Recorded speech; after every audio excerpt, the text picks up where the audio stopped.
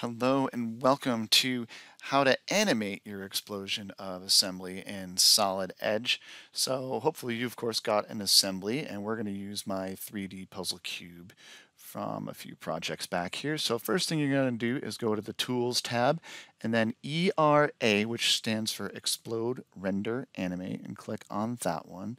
Now we've probably done this before, and of course we are going to do Auto Explode. And when we do that, then you just click the green check mark for top assembly, and as long as you got a distance you like, mine's 10 millimeters from now, you can click explode. You can set the options if you want to. We're just going to go ahead and do that, and remember, you can kind of play around with it if you need to and adjust things. I kind of like the way it does right now, and then you just hit finish, and then you can escape out of there.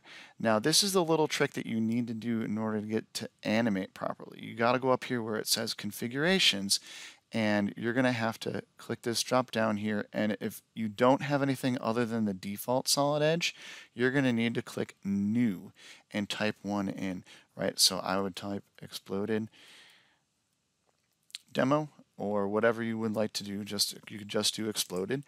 Click OK. Now when you click that checkbox, you will see that it should be in there in that checkbox right there. So now I can go to the animation editor, and right now, if I don't have to, I'm going to create a new animation right here, and I'm just going to call mine animation demo.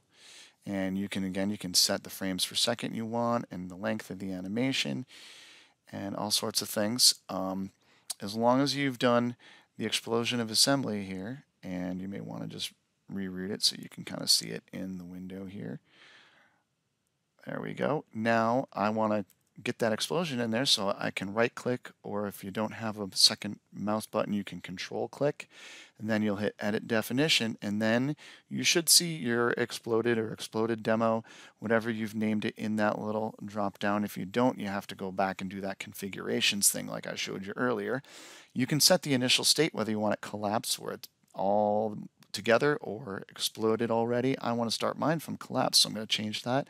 And also, when I animate it, of course, now I want to start with my outermost pieces first, because I want the pieces that are on the outside to come apart like you would naturally take it apart. You can set those how you want, and there's other things to check, but I'm going to go with that. Click OK, and now if I click play, you'll see my cube, and it will come apart in the order that it would normally come apart here.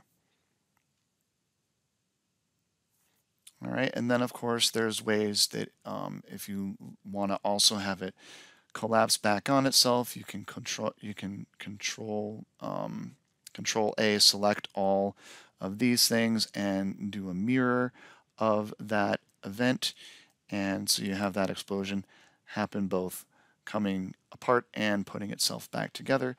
But this gives you your basic thing, and then of course when you want to save it, down here there's click save as movie, and you can just save it as a movie. You can do WMV or Windows for video for Windows AVI. The choice is up to you, and then you've also saved it as a movie. So that is how to use the Explode, Render Animate ERA to make an actual animation of your explosion of assembly right there.